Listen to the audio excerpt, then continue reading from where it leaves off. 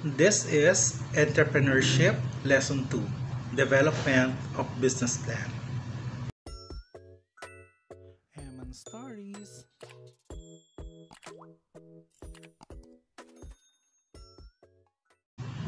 For this lesson, ito yung dapat nating matutunan. We should recognize a potential market. This is based of the curriculum guide ng Entrepreneurship for Senior High School. What is a market? A market is a place where buyers and sellers can meet to facilitate the exchange or transactions of goods and services. Markets can be physical like a retail outlet or virtual like an e-retailer or even e-store. Market establish the prices of goods and services that are determined by the supply and demand.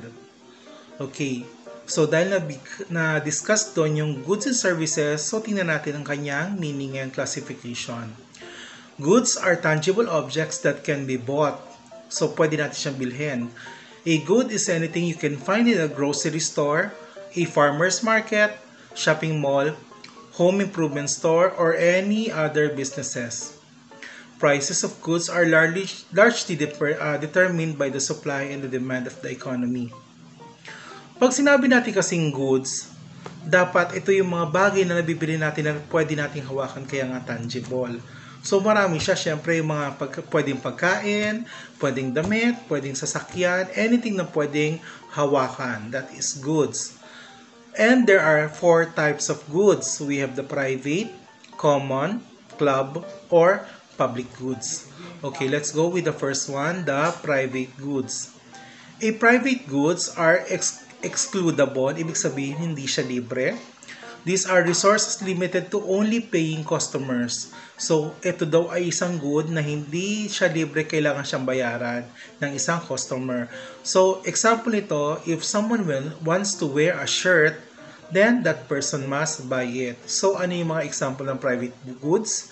We have fruits, vegetables, yung mga pagkain, cellular phones, television, pag kumain kayo sa isang restaurant, like for example, kahit fast food, coffee from a coffee shop like in Starbucks, so sasakyan, damit, makeup, at marami pang iba na pwede natin bilhin at mapasa atin siya privately.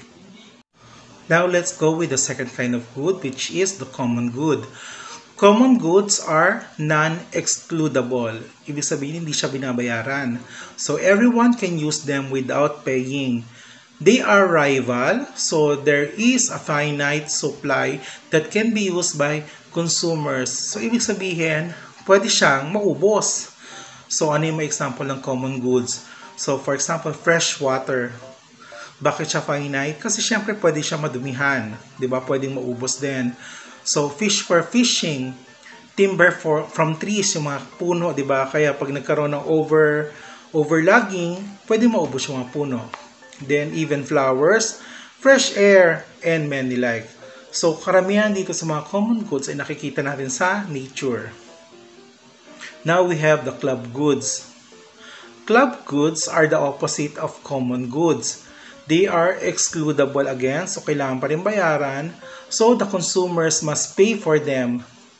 They are non-rival. So, kung kanina yung common goods is rival, kasi nga, pwedeng pag-agawan siya ng maraming tao kasi libre nga eh.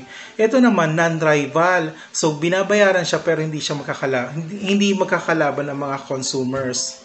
So, there is not a finite supply that can be diminished. Hindi siya nauubos. For example, streaming services like for example, di ba pwede sa Facebook o kaya sabihin natin Netflix, di ba? So, yan. Binabayaran natin siya. Yung Netflix hindi naman libre eh. So, magazine subscriptions, gym membership, insurance coverage, and the like. So, hindi siya nauubos hanggat may pambayad ka. Di ba? Then we have the public goods. Public goods are non-excludable, so libre, and non-rival, so walang agawan din. They are available to everyone and are not in danger of running out. So for example, ito na nga, hangin. Kanina, 'di ba, sa common goods is yung fresh air kasi nga pwede naman maubos. Pero yung mismong hangin na pwede nating hingahin is public good siya. So, for example, street lights. So, yung mga ilaw sa kalsada, libre naman talaga siya kasi binabayaran naman yan taong bayan, di ba? So, libre siya. Public libraries, pwede natin gamitin. Wildlife, nature, mountains, so pwede natin akyatin. Beaches, mga public beach. Education, kung nag-aaral kayo sa public schools at marami pang ibang kapareho dito. Okay, kung kanina na-discuss natin is goods, now let's go with services. So, services are more of activities. So, they are performed. So, unlike ng goods na nabibili natin siya tawakan, services is ginagawa. So, they are, number one, sabi dito, intangible. You can't touch it. You cannot manufacture it. And, wala rin siyang makikita natin mga tindahan mismo na mahawakan natin yung bagay na iyon. So, it is perishable. They are performed in the moment and finished when they are over. So, pag ginagawa sa'yo, andyan yung service. Tapos, pag tapos na, wala na yung service na yan. Diba? And next, it's inconsistent. It is not able to be repeated exactly between services. So, it changes in time, location, resources, condition, and so on. Hindi siya pare-pareho. For example, pag kunyari, nagpagupit ka ng buhok, di ba? Hindi naman natin pwedeng sabihin na every time lagi ganun ang magiging itsura ng buhok natin kasi nga pwede naman magbabago yung buhok natin, ganyan. So, pwede siya magbago. For example, iba yung nagupit sa'yo ngayong taon, after next month, after 2 months, 3 months, what if wala na yung nagupit sa'yo? Iba na yung magiging tagagupit mo. So, for sure, that service na ginawa ng dating nagupit sa'yo will be different from the next person na gugupit sa iyo. Ganun din, for example, yung mga massage services, di ba? Dahil may mga swerte ka na makuha mo parehong therapy, sabihin natin. Pero the massage, magbabago din siya. Kasi syempre, yung maaari na sabihin natin, yung massage therapist mo, tumatanda na. So, maybe yung bigat ng kamay niya, pwede magbago. So, nagiging inconsistent. There are 3 main types of services based on their sector. So, meron tayong business, we have the social, and then we have the personal. The business service is a general term that describes work that supports a business but does not produce a tangible commodity. These services allows the businesses to operate and best serve its customers. Example nito is, for example, banking. So, banking is a business. It's a business na service, di ba? So, tinatago nila yung pera natin. And the same time, pag may mga transaction tayo with regards to finance, andyan sila. Pero wala tayong nakukuhang physical or tangible objects sa kanila. So, technology support or IT, human resource, transportation. Kasi transportation, di ba, nakakasakay nga tayo sa sasakyan, pero pagkatapos ng pagbaba natin, wala naman tayong sasakyan, pinasakay lang tayo. Tandaan natin, in transportation service, ang service doon is yung pinasakay. Hindi yung bibigyan tayo ng sasakyan. Di ba? Kasi pag binigyan mo ng sasakyan, that will be goods. Kaya because of transportation service, sumakay ka, tapos after noon, pag nakaabot ka na sa pupuntahan mo, pagbaba mo, babayaran mo na sila, din tapos na, wala ka na ulit sa sasakyan. So, even ganun din. So, may manufacturing, marketing, security, insurance, ganyan. So, minsan kasi may mga service tayo na ina-outsource natin yung mga trabaho. So, businesses pay for these services which keeps them in business.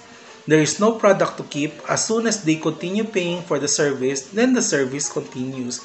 So, for example, janitorial service. Diba? May mga tao na may business ako pero ayoko magtrabaho, ayoko yung mga employee ko nagtatrabaho, naglilinis ang company ko. So, you get janitorial services from another company. So, sila yung magbibigay ng trabaho na maglilinis sa company mo, tapos babayaran mo na lang sila. So, wala kang bibili na kahit anong panlinis, ganyan. Sila na bahala doon kasi it's their service. Siyempre, pag tapos na yung service nila, di uwi na sila, di tapos na.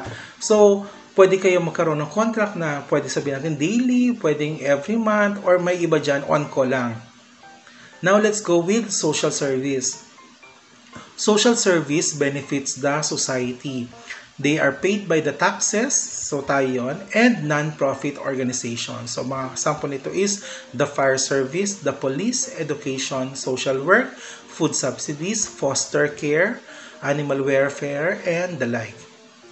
Then, the personal service. Most business-to-customer service are categorized under personal services. Customers pay money to a business or individual to receive a service in exchange. So, personal siya. For example, a doctor's visit. Kung pupunta ka sa doktor, di ba, check upan ka, bibigyan ka na reseta, and that's it. Personal kasi sa'yo talaga eh. Ganun din sa surgery. Ayun ang sasabi ko, haircut sa mga salon. Pedicures, legal advice. So, house cleaning, yung kanina sinabi ko sa'yo. So, babysitting, therapy sessions, food delivery, and the like. So, personal kasi diretso sa'yo. Diba? Kung titingin nyo kanina, bakit may house cleaning? Kasi, for example, yung kung babalikan natin yung business services, yung house cleaning service, kung yan may business, kukontakin ko sila, magtatrabaho sila. So, that is a business service kasi nga may bayad yung company, babayaran ko sila. Pero itong personal business, pwede sabihin natin, yung kapitbahay ko gustong maglabada sa'yo, tatawagan ko siya, tapos maglalaba siya sa akin, after nang bayaran ko na siya kung magkanong usapan niya ng bayad. So, that is personal house cleaning. So, personal siya.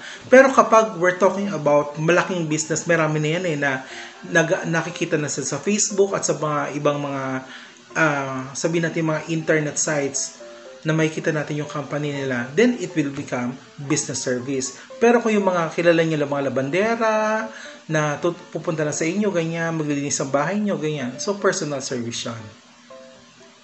Now, let's identify the market problem to be solved or the market need to be met.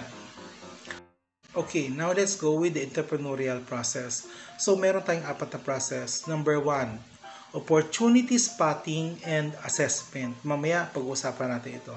So, kailangan hanapin natin kasi if you're going to create a business, lalo na pag gusto yung mag-entrepreneur, kailangan malaman mo kung kailan papasok yung opportunity and you should grab that opportunity. Kaya nga pag-aaralan nyo kung ano ba kailangan ng isang community, sabihin natin. So pag nakita mo yan, you should try to spot it. Alam mo agad, ay mukhang mabenta ito. Lalo ngayon, di ba, ang dami mga nagsusulputang business kasi magaling sila mag-spot ng opportunity. The next, you should develop a business plan.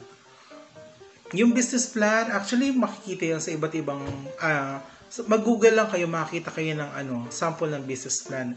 Although iba-iba ang pagkakadesign ng business plan, pero it depends sa inyo kung ano magsusuot sa inyo pagdating sa format ng business plan. Then, ito yung medyo mabigat-bigat. Determining the capital needed. So, kapag maliit na business lang, di maliit ang pera lang kailangan. Pero pag malaki-laking business na gusto mo, medyo malaking capital ang kailangan mo. So, pag sabi natin capital, it's more of money. And then, last part is, yun na mismo, running the business. In scanning the marketing environment, so meron tayong dalawa. It is the starting point of any venture that involves understanding and knowing the intricacies of the whole environment. Through environmental scanning, entrepreneurs can recognize various opportunities and at the same time, understand thoroughly the area or the arena where the future business will operate. Ito na yung nasa kaninang first part na entrepreneurial process natin is opportunity spotting and assessment. Kailangan kasi may pagsisimulan ka. Musi naman kasi dito, yung iba nagtsamba lang tapos gumana, di ba? Kaya kung kayo, magaling kayo sa mga ganun na parang, parang feeling ko gagana yung ganitong business, then try it. Musi naman talaga, walang business na simula pa lang is talagang nag-boom agad. Mostly talaga marami siya talaga magka-fail. Pero sa failure na yan, matututo ka, tapos makakapag-adjust ka. Now, let's go with the next one. Propose solutions in terms of products and services that will meet the need using techniques on seeking, screening, and seizing opportunities. So, we have the 3 S, seeking, screening, and seizing the opportunities. So, sabi dito, these 3 is the framework that most of the promising entrepreneurs use to finally come up with the ultimate product or service suited for specific opportunity. Opportunity is an entrepreneur's business idea that can potentially become a commercial product or service in the future. So, opportunity, Tagalog, oportunidad.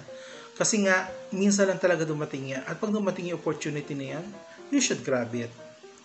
So, now punta tayo sa pinakauna, which is opportunity seeking.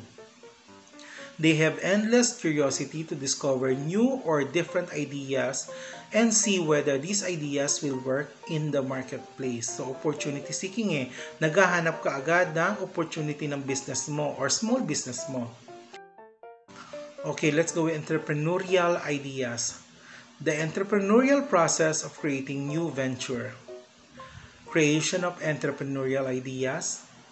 Creation of entrepreneurial opportunities and opening of entrepreneurial venture. Essentials in entrepreneurial opportunity seeking. So number one, we should have entrepreneurial mind frame. This allows entrepreneur to see things in a very positive and optimistic way in the midst of difficult situation. Being a risk taker, an entrepreneur can find solutions when problem arise. So ito nga siya, pag sinabi nating entrepreneurial mind frame, ito na yung pag-iisip mo na parang handa akong sumabak sa laban. So kailangan kahit paano risk taker kasi risk naman talaga pagpasok sa business. So kung handa kang mangolekta ng pera, handa ka rin dapat mawala ng pera kasi nga it's a risk. Pero syempre, the greater the risk, the greater naman the income kung papasok sa iyo kapag pumatok naman ang business mo. Next, entrepreneurial heart flame. Entrepreneurs driven passion, they are attracted to discover satisfaction in the act and process of discovery. Passion is the greatest desire of an entrepreneur to achieve his or her goals. Ito na yung pag sinabing heart flame, ito yung parang nagbabaga yung damdamin mo na handa ka lumaban at sumabak sa panibagong yugto ng buhay mo sa pagiging business person. So, it's the passion that will drive you para gawin mo yung dapat mangyari pagdating sa iyong business. Next, entrepreneurial gut game. This refers to the ability of the entrepreneur of being intuitive. Ibig sabihin parang parang nararamdaman ko na Intuition, di ba, yung pumapasok dito. So, it is also called intuition. Di ba? Mga babae nga magagaling sa ganyan So, the gut game also means confidence in oneself and the firm beliefs that everything you aspire can be reached kasi nararamdaman mo na talaga siya. Gut feeling, sabi nga nila. Okay, sources of opportunities, meron tayong 5. Changes in the environment, technological discovery and advancement, government's trust, programs and policies, and people's interest and past experiences. 4 changes in the environment. So, sabi dito, physical environment includes, so pagdating, dito pwede pumasok ang opportunity. So, climate, weather conditions, di ba? Umulan, ganyan, pwede akong magbenta ng payong. O kaya, mainit, pwede akong magbenta ng kakaibang itsura ng pamaypay, sabihin natin yan. Di ba? O kaya, electric fan na maliit, handy electric fan. Ayan, pwede natin pasukin yan. Kung magaling kayo mag-invento, pwede nyo gawin yan. The next, natural resources such as minerals, forest, water, and fertile land that occur in nature and can be used for economic gain. Ito na lang, di ba? Noon, nung bata pa kami, normal naman na may tubig na meron tayong tubig sa bahay. Pero ngayon, may tubig na nakabote. And that mineral water is a part of the natural resources na ginawang business. Diba? Next, wildlife includes all mammals, birds, reptile, fish, etc. that live in the wild. Kaya ngayon, pati mga hayop, pwede na rin ibenta. Pero yung iba, hindi na pagbebenta, sabihin natin, pet grooming, di ba? Pagpapaganda ng mga hayop. Ayan, pwede pumasok sa pagbe-business. Ang daming pwedeng pagkakitaan kasi. Okay, societal environments includes various forces like political forces. This includes laws, rules, and regulation that govern business practices as well as permits, approvals, and licenses necessary to operate the business. So, kailangan natin yan. Kasi kapag gusto mo mag-illegal ang business mo, dapat alam mo yung political forces. Next, economic forces such as income level or employment rate. Kasi syempre, pag lumalaki business natin, may chance hindi na ikaw papatakbo nito. Gusto mo may empleyado ka na. Pero syempre, dapat alam mo yung sahod nila. Kasi ba, pwede kang mareklamo. Next, socio-cultural forces. Customs, lifestyles, and values that characterize a society. So, dapat alam din natin yan. Tapos, ito ngayong ginagamit ng mga karamihan ngayon na tamad lumabas. Technological environment. So, new inventions and technological innovations. Like, for example, may business ako, may product ako. So, ayokong magkaroon ng sariling tindahan. Kasi nga COVID ayokong dumugin ako. Pero I can sell it online. Diba? So, ayan. So, you're using technological environment. Okay, the industry environment of the business includes, we have competitors, customers, creditors, employees, government, and the suppliers. So, dito yung mga personality na nagme-make up ng isang business. The first one, we have the competitors. Hindi naman talaga mawawala itong competition. Di ba? So, competition are the forces existing in the industry environment that produce, sell, or render products or services which is similar minsan sa iyong business. So, we have direct competitors and indirect competitors. So, pag sinabi natin direct competitors, talagang pareho yung product or service na in-offer ninyo. Diba? For example, Jollibee and McDo, those are direct competitors. Kaya kung meron na sa lugar ninyo ganon, naku po, huwag ka na magtitinda or huwag ka na mag-franchise ang another burger chain. Unless, mas mura yung sayo at mas maganda yung quality. Diba? Next, indirect competitors. These are what you call substitute products. Maaring malayo sa'yo, pero pwedeng bilhin siya kapag wala yung product mo. Diba? O kaya pag hindi masyado, for example, meron kang, nagtitinda ka ng, alam mo yung mga burger na buy one, take one. So, may kapitbahay ka, nagtinda siya ng fishball. Diba? So, hindi kayo magkakompetensya, hindi kayo direct competitors kasi magkaiba kayo ng produkto. Pero maaring, dahil mas mura ang fishball, baka mas dumugin ang fishball niya kaysa sa iyong buy one, take one na burger. So, nagiging pa rin siyang competition. Hindi nga lang talaga direct, pero indirect kasi nagiging substitute yung product niya pagdating sa'yo. Okay, now let's go with customers. These are the buyers of goods or services produced and rendered by the business. It must be constantly evaluate and study the behavior, taste, preference, inclination, and even future activities of the customers. So, dapat lagi natin yan tinitingnan. Kasi, kapag masyado ka naging kampante sa business mo, mamaya magugulat ka lang, paubos yung customers mo. Kasi, tingnan mo rin kung ano yung pattern. For example, milk tea. Diba? Ang milk tea, pagpasok ng milk tea sa Pilipinas, karami-rami abang nga nagbibilihan. Pero ngayon, tingnan mo yung mga milk tea. Dito sa lugar pala namin meron ng dalawang nagtitinda ng milk tea. Pero isa nagsara na kasi nga parang walang masyadong bumibili na. Diba? Kasi nga, sa una okay siya, pero pag tagal-tagal, syempre the price itself medyo bigat. Diba? May bigat. Kaya, tingnan nyo kung ano yung taste ng customer nyo. Baka kasi nagbabago na siya pagdating ng panahon. Tapos, malulugi na yung business mo. Now, let's go with creditors. This refers to banks, financial institutions, and financial intermediaries, engaged in lending or of money to borrow, usually for a fee or charge in the form of interest. So, ito yung utang. Kasi mostly kapag magtatayo ka ng business, for example, gusto kong malaki-laking business, but kulang ako ng kapital, dito na papasok ang creditors na pwede kong mangutang. At pag kumita na ako, pwede ko na silang bayaran. Kaya hindi mawawala din yung creditors lalo sa mga malaking business.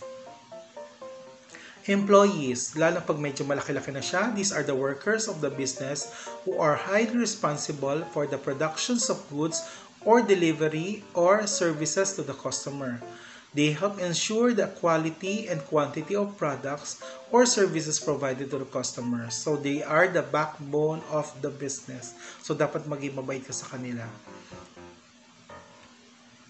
Okay, the government refers to the system or institution that handles the affairs of the particular country. So hindi yan pwede mawala. Diyan kukunin natin ang mga business permits. Then last is the suppliers. This refers to the individual persons or companies that provide the required materials, parts, or services to the business. So ito yung mga lalapitan mo lagi kasi nga dito mo kunin yung mga product mo. Kasi wala naman tayong product na talaga ikaw magpo-produce, di ba? Mostly meron kang raw materials na gagamitin mo at pagsasama-samahin mo, which will help yung magkakaroon ka na ng sabihin natin product.